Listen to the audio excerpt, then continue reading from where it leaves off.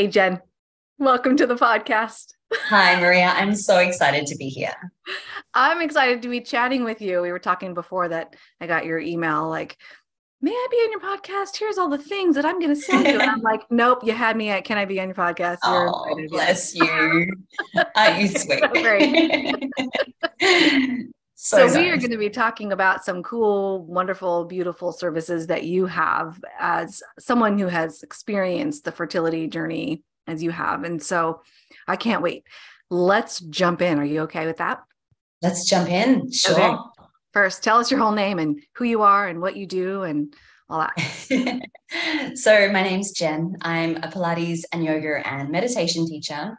I've been teaching for about 15 years now, and I have a long fertility journey of my own. But it wasn't until my second fertility journey, where I was trying to have my second baby, that I really fell in love with yoga. And I found a form of yoga called fertility yoga, which I had never really heard about before. And as you well know, when you're in the midst of a fertility journey, you're kind of like, I'll do anything, anything. Mhm. So that was kind of my thinking at the time. And this sounds a little bit cliched, but gosh, it changed my life in many ways. And I was very, very lucky to, after many years of fertility treatments and IVF and miscarriage, I fell pregnant naturally. And I attribute a lot of that to practicing yoga and incorporating it into my life. So now it's what I do. That's what I help women discover this practice for themselves, and I show them how it can help their fertility journeys and their life. And I love it. So that brings me here today. That is so perfect. I didn't realize that you had practiced for 15 years, right? But then you like really fell in love with the yoga Yeah. because I was the same when I didn't, yes, okay, yoga is exercise, you move your body, but during the fertility process, there's so much more depth to yoga. Can I hear your experience with that? What made you fall in love with it? Sure. So I actually started teaching Pilates mostly Oh, in 2009. So that was my main focus initially. And I did that for many, many years. And I actually specialized in pre and postnatal care because the clinic that I worked at in Sydney, that was their specialty. So I kind of fell into it and I absolutely loved it. It was just such an amazing experience being able to support women at such a really crucial and special time of their life. mhm. But it wasn't until I then wanted to have a family of my own that I realized it just, as we all know, wasn't so easy for me and many of us. And I had my first baby after 2 rounds of IVF. We were very lucky. That was our one little embryo after 2 rounds of IVF. And I thought that that was the hardest part of my journey. When I came to wanting to have a second child, I thought, my body's been pregnant. I know how to do this. Surely it's going to be easier this time, as I'm sure many of us think, but it wasn't. And it was a much, much more difficult journey for many, many reasons. And the last round of IVF that we went through that obviously wasn't successful was at the beginning of 2020. And just after I found out my last transfer didn't work, we went into lockdown. And of course, all the fertility clinics were closed, and we had no idea, when we would be able to do another cycle or pursue any kind of additional treatments. And I was stuck at home. I couldn't go to work because my studio was closed, and I had nothing to kind of support me on my fertility journey. And I thought, I'm never going to complete my family. I'm so lucky to have my daughter, but women say they know when their family is complete, and I just always felt mine wasn't quite there. So, like I said, a friend of mine recommended this whole yoga thing, and I thought, look, I'm in lockdown. I'm literally at home all day. I might as well give it a go. And I started noticing little things when I first started practicing. For example, I started to sleep better. I had horrible insomnia throughout my fertility journey. And it went away, just completely went away. I found I stopped bursting into tears all day long at everything. And then bigger things started to happen. So I had a thyroid condition, which started to rebalance. And I eventually decreased my medication and stopped taking it altogether. And then I fell pregnant naturally. And that threw me completely. I have to point out that I lost that pregnancy at 8 weeks, sadly. Gosh, even all these years later, it still brings up all the feels. But that wasn't the lowest point of my journey. As horrible as losing a baby is, as so many women know, it still gave me a sense of possibility. I had done something that no doctor said was possible. You need IVF, you have a 5% chance, blah, blah, blah. But I did it. So I thought, there's something here. There's something that I need to learn more about. So I went and I retrained as a yoga teacher, and I specialized in hormonal balance yoga and pre and postnatal, which is all very closely linked. And then I found an amazing training school specializing in fertility yoga. So I dove into all of their training and started incorporating it into my practice. And a few months later, I fell pregnant again, naturally. And that little boy is nearly 1.5 years old. And yeah, so that was my experience with it. And I just, I love Pilates. I think it's an incredible resource for especially women who are pregnant and recovering from birth. But when it comes to fertility, Pilates and a lot of exercise really has nothing to offer you. Sure, it might be like a stress release or something you do to feel good, but it can't really work with your cycle. It doesn't really accommodate for how you're feeling emotionally and mentally. But yoga somehow does, and it takes you out of that constant feeling of vigilance. And when you're in that fight or flight response constantly, it is so hard to focus on anything else. And yoga really brought me back to myself, and I felt like me for the first time in many years. So that's my very long-winded answer to how my experience with yoga initially came about. And yeah, like I said, now I'm lucky enough to teach women all around the world how this practice can help them. Yeah. So many questions, Jen. I have so many questions.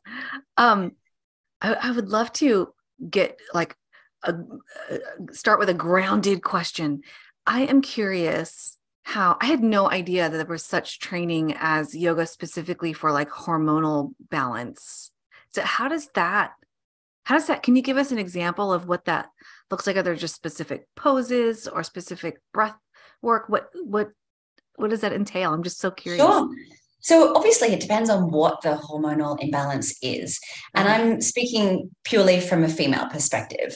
Okay. That is where my training is. So normally when we're talking about women and hormonal imbalances, it comes down to the menstrual cycle.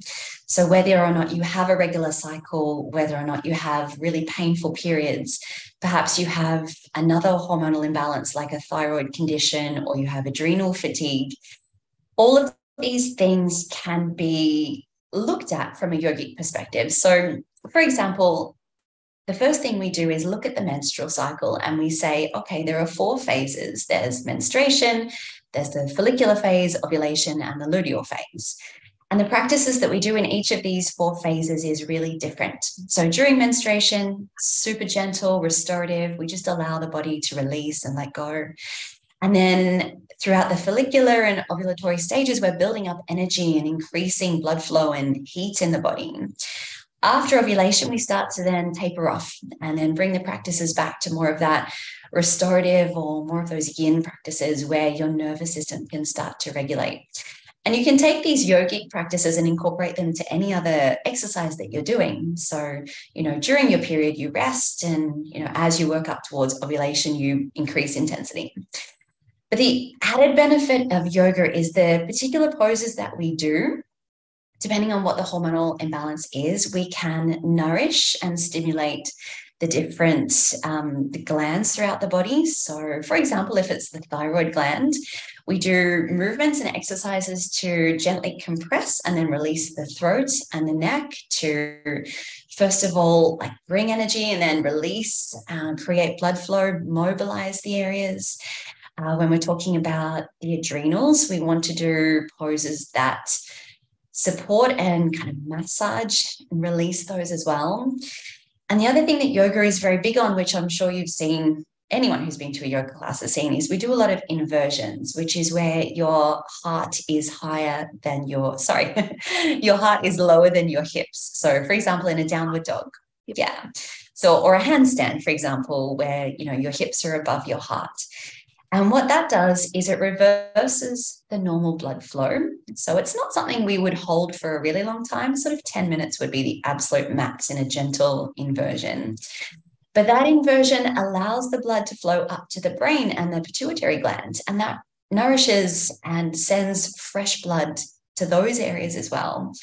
And then when you come out of that inversion, all of the lymph that is running through your body and all of the blood that has been sent to your brain can then disperse throughout the body, and it's really healing and restorative. So yeah, it's a pretty amazing practice. And when I first learned about it, I thought it all sounded a bit woo, but there is a lot of science behind it, which really works well with my very kind of left-brained type A personality, where I like everything kind of structured and I want to know why, and this works because of this reason. And I find that yoga blends that beautiful balance of science and sort of spirit really well. Yes. Oh, thanks for that explanation. That makes total sense now that you spelled it out for me. I don't know much about, obviously training in yoga, but that makes total sense. Okay, so I have a question for you as a teacher. One of the most embarrassing things for me when I went to a yoga class was to tell an instructor where I was in a cycle, particularly when I was menstruating. How do you handle that? How do you handle that in your classes? So I have to say that I'm probably one of the best teachers to tell that to, because that's my training. And I ask my clients when they come to me, when I'm doing private lessons, my first question is, where are you at in your cycle? Because it will determine the whole session. Yes. So I love that question, and I will, accommodate that person. If you do have your period and you come to one of my classes, I don't say to them, go home, but I say to them, take it easy. Let's do the restorative work. Let's do some gentle mobility stuff. But when it comes to the more energetic poses and the inversions, which we avoid during our period, I say, look, just rest in child's pose, or, take a bit of a breather, have a sip of water, whatever you need to do. But I do get a lot of people saying to me, after they've done my classes or they've done some of my online sessions, they'll go to a class at their gym or their local studio, and they'll tell their teacher, oh, just so you know, I just had an embryo transfer, or I'm currently prepping for my IVF cycle, or I'm in my 2-week wait, and 10 times out of 10, the instructor is blank and doesn't know what to say. So look, it's something that I really encourage women to be educated about, because it's really easy to change your exercise routine around your cycle, no matter what exercise you enjoy doing. So look, if you're coming to my class, no problem. Easy for me to modify. But if you are going to studios where the instructor really doesn't know how to handle that kind of question, then I encourage you to learn more about what works for you at different stages of your cycle. Oh, thank you for that. This leads me into my next question, or next really a conversation around it, because when I dealt with my own fertility issues, yoga was, and of course I'm more focused on emotional mental health, right? But yoga for me was permission to listen to my own body.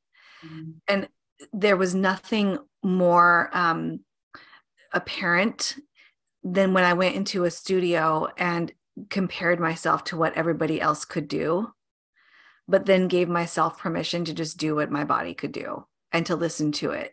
That particular pose didn't feel good. This particular pose felt much better.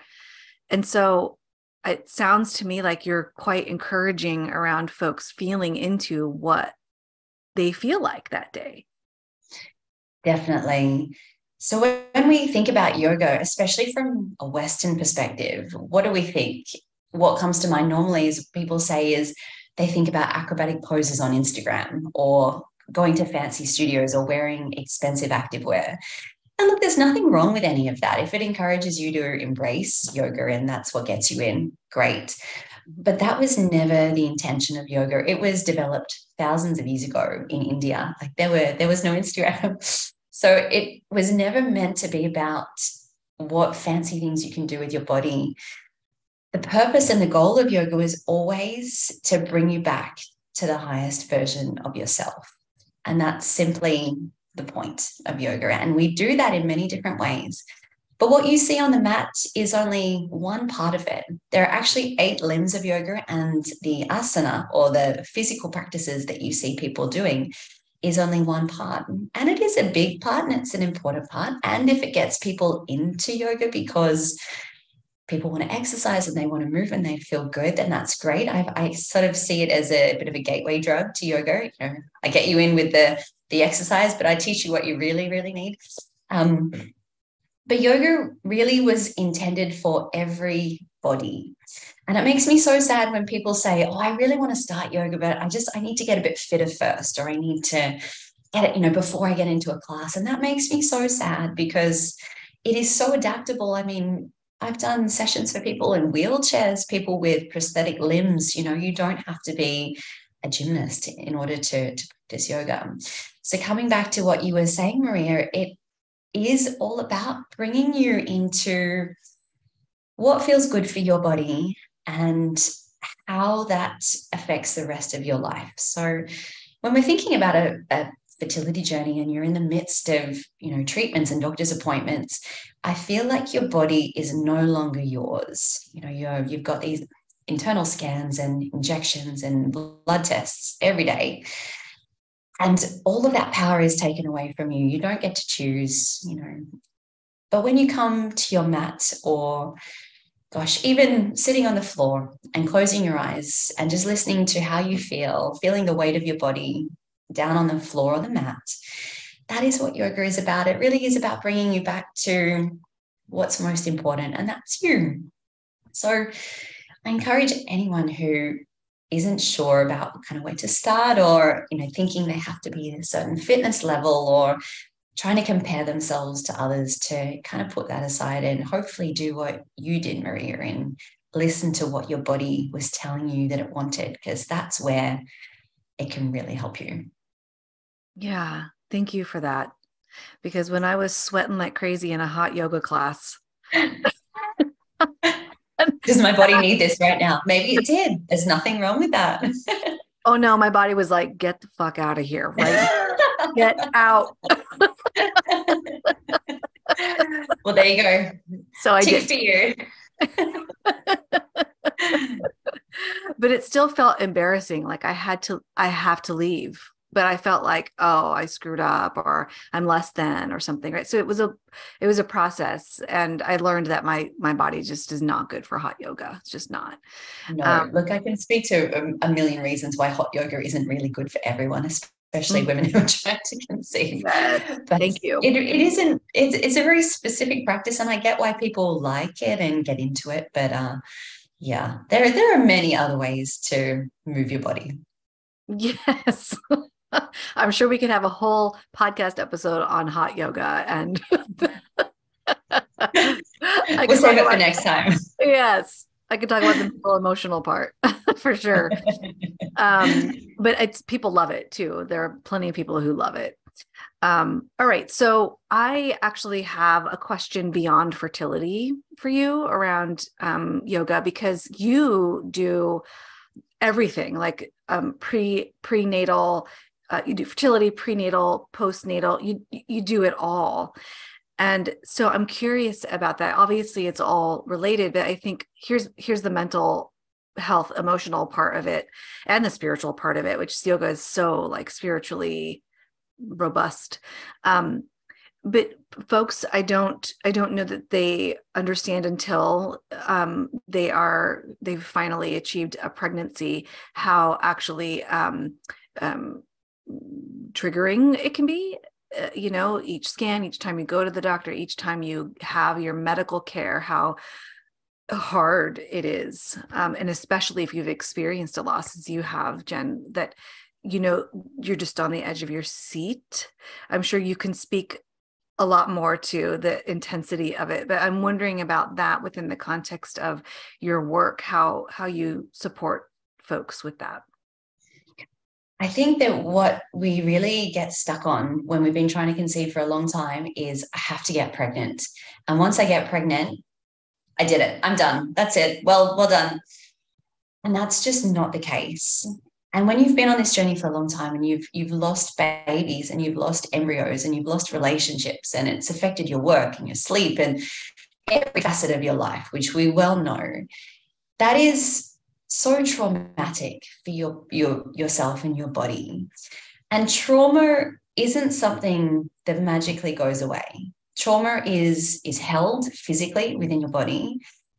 And you can think about talk therapy, counseling and psychology and affirmations and mantras and all of these things are really great and they can help you intellectualize what you've been through. But if that trauma is still sitting in your body, it's still going to trigger you and it's going to come up at any moment. And when you're pregnant after how much, loss and how much trauma you've already been through, being pregnant is not the easy thing that we think it's going to be after, trying for so long. So what I find with my students is that they are, like you said, constantly anxious. They're waiting for every scan, like they can barely breathe. They get to all these milestones in their pregnancy that they think are going to be the thing. So when I get to my 12-week mark, or when I get to the NIP test, or when I get to the morphology scan at 20 weeks, all of these milestones are like, okay, I'll get to that and I'll feel better. And I was the same. But there was no milestone that made me feel completely confident in my pregnancy. There was still that lingering what if. And we all know that anything can happen at any stage of pregnancy, sadly. But what yoga in particular does is gives you tools to manage this. And whether or not it's a simple breathing practice, something that you can do while you're waiting in the doctor's clinic, or you're expecting a phone call with your beta results or something, and you just feel in that horrible on edge state where you're in that fight or flight response and you just can't calm down. Yoga has tools to help you manage that, whether it's a breathing practice or a meditation practice or just moving your body. Sometimes meditation is movement, and that's incredibly important. And when it comes to trauma, we hold a lot of trauma physically in our hips, and especially as women, because that creative chakra down through, the sacral area, which is where creation starts and begins. But it's such a deep and intense area that trauma kind of gets stored in, especially if we've been through things like loss and, physically invasive procedures like DNCs and whatever the case may be. So yoga then offers us practices to release the sort of stored trauma within the hips. So movements and mobility practices and gentle trauma release exercises, which I think put all together with, the mind-body stuff and the nervous system regulation, it really does give women some support tools to get through it. And we then think that, once we have this baby in our arms, that's sort of the end goal, isn't it? But then we're faced with this whole new set of challenges as a new mother and a new parent. And no one can prepare you for that, no matter how much reading you do and how much you think you know. So there are so many ways that yoga can support you during this time as well. When you have no moment to yourself during the day, but perhaps you can find 1 minute, 2 minutes to close your eyes, take a few breaths. That might even be your yoga practice at the beginning of your new parenthood. So there are a lot of ways that it can support you. I hope that answers your question. I can ramble on about this stuff for a long time. I'm just letting you talk because I love it. Yes, please. Thank you. I think that also your voice is quite soothing. So I do whenever I don't live in Australia. I live overseas in Dubai these days. And whenever someone finds out I'm Australian, like, oh, you don't sound like a lot of Australians. I think, oh, I can put it on if you want me to. But I don't know. I have a softer Australian accent than most, I think. Yes. And the tone of your voice is quite conducive to yoga and meditation. I love it. Thank Yes, you. that was very helpful. And thank you for spelling it out that way, how the experience is actually the fertility experience, the trauma of infertility does not stop when you are pregnant and when you give birth, right? So even it's interesting, just a side note, my spouse, my husband, his trauma came after our son came home. Our son we adopted, he was 18 months old. After he came home, that's when he started having these like realizations. Oh, they have a toddler. I wonder how they had that baby. Did they have to go through what we had to go through? Did they adopt? Did they? Right. So his trauma came up later. Meanwhile, I was completely peaceful because partly due to yoga and hugely due to meditation. But I'm like, wow, that's fascinating, but it's a thing. It happens, right? So even folks who haven't, women who have given birth and or adopted, et cetera, have a baby now, those questions come up. If you see a pregnant person, you're still wondering, did they have to go through what I did? And conversations with people who are still parents they're just qualitatively different, right? So Aren't they? They're so different. And even now, my daughter is 4, and your kids are much older than mine. I do find occasionally, I do still find myself slightly triggered by things. And I make assumptions about people. I'll see a family with lots of kids that are close in age, and I'll go, well, they didn't have any trouble falling pregnant. right. Why do these things keep coming up? I have my family, I have everything I've wanted, but that's because that trauma is still there. And it is a lifelong process, being able to let it go and live with it and deal with it, and something we all need to work on. Yeah. Yeah. To notice it in the first place, I think is a wonderful thing. And then to develop compassion around it for yourself. I think yoga is just an incredible tool for that. So I'm so happy you're in the world, Jen. Yay. Can say the same for you, by the way, Dr. Maria. Thank you. Well, you and I are just amazing then, aren't we? There we go. Can I just point out, I have to tell all of your listeners this. So when I was in the midst of, I think it was just after I had my miscarriage, and I had been following you for a long time, and your podcast was incredibly helpful for me when I was going through my journey. But you started doing spirit baby sessions around that time. And I was reading and listening to all of the information you were giving out. It's like, this is some cool shit. I want in on this. So I did a session with you. And I'm very open to things. I believe in all sorts of stuff.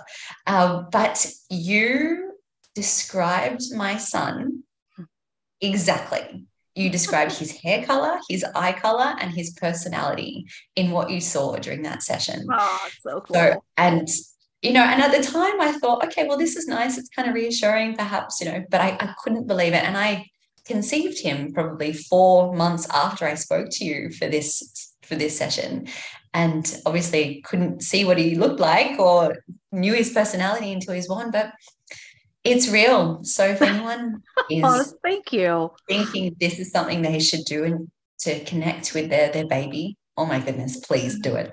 Oh, thanks for that, Jen. Yeah, and he has fiery red hair, so it's like he does. Obvious. You were not wrong, and that's not I'm not redhead. My husband isn't a redhead, so it's not like you were going, okay, she's blonde, he's blonde, you'll have a blonde kid. No, there was something there. Where does the red hair come from? Actually, my husband's mum is a redhead, and all of my mum's family are redheads, so it's in there. Oh, okay. All right. So genetically there. Okay. Thank you for that, Jen. I'm so glad it was supportive though, right? That's the main purpose, right? I got asked on a podcast recently. And they're called the skeptic metaphysician. So they're skeptical, right? Which is great. They asked me, so don't you just like tell people what they want to hear? And I'm like, that's not the point. The point is to tell people what's coming through, that's it. And if it's not what they want to hear, then I have to say it, which is hard, but I'm so glad it was supportive for you and helpful. It So was amazing. thanks for that. Well, I am curious then what folks can expect when working with you. I was saying before that I looked at your website, you have a new program starting in January. So pardon me, but I'm wondering how that works. How does online yoga work? What can folks expect? So with fertility yoga, I find it's one of the practices that works especially well online as opposed to being in a studio. And the reason for that is because it's a very private journey for a lot of people. And I find that women don't necessarily want to go to a studio and have to explain themselves and go through everything. So it's such a nice way to be able to set up a really beautiful space in your house and make it comfortable and light some candles and do whatever you need to do to feel like it's yours. And then we offer, as part of the program, I have pre-recorded sessions that you can do at any stage that you want to, and different practices for different stages of your cycle, different length practices. So depending on how much time you have that day, you want a quick 15-minute practice, or perhaps you've got an hour to spend, you can kind of pick and choose as to what works for your cycle. But on top of that, I do weekly live practices with all of my beautiful women. So I pick a time during the week, and I actually have women from 5 different continents that that join me, which is pretty impressive. So it's a bit tricky to find a time that works for everyone. So we mix up the times, but it's just really lovely to be able to be in a space with women who get it, and no one's asking stupid questions. No one's giving anyone advice. It's just you're all there and we're together. So we do weekly live sessions. And I've been really lucky as well to offer some special workshops and masterclasses with different fertility industry experts as well. So we bring in nutritionists and, EFT practitioners and mindfulness coaches and all sorts of very cool people to come in and talk about what they do and how they can gain some additional tools to support their fertility journey. So yeah, I'm really proud of it, and it's been so rewarding, not just for me, of course, but just to be able to provide a space for women where they can tune in on their own time if they don't feel like it that day. It's not essential, but it's there if they need it. It's a support where they need it, and we've had some amazing success stories as well. Of course, I don't want to pretend that yoga is like a magic pill or a quick fix to someone's fertility problems, but I find that it can be, and it certainly was for me, like the final piece of your puzzle. You're taking great supplements and, you're eating a really great diet and, you're moving your body and you feel good and you're feeling positive, but it's just not happening. For a lot of women, yoga can be that last little piece that just puts it all together and tips you over the edge. And I have found that has been the case for a lot of women I've worked with. So, yeah. Yeah, that's fantastic. I love that you are also pulling in other resources, right? I think that that's really important, right? We all have our expertise, but being able to pull in somebody like you, for example, on my podcast, right? I don't know about yoga, and right, it's like fantastic because the goal is to be helpful and to provide a whole package for folks to be able to move forward with ease and peace. And is there a word for that? Yeah, all of that.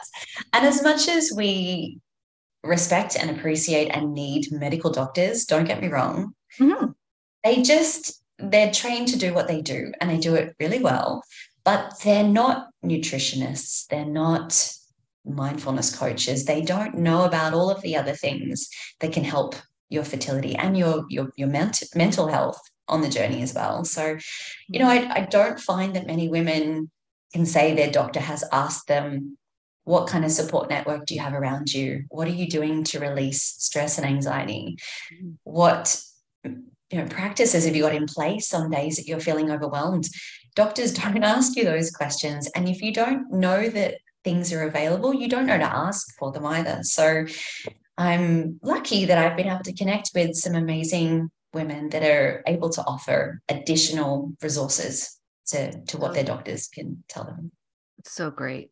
And you can go to Jen's website to see those folks that she's pulled into her program, which is great. Well, all those will be linked in the show notes, by the way. So I had two more questions. One, so the program that's starting in January, that's a group like online program, is like via Zoom, or how does that work?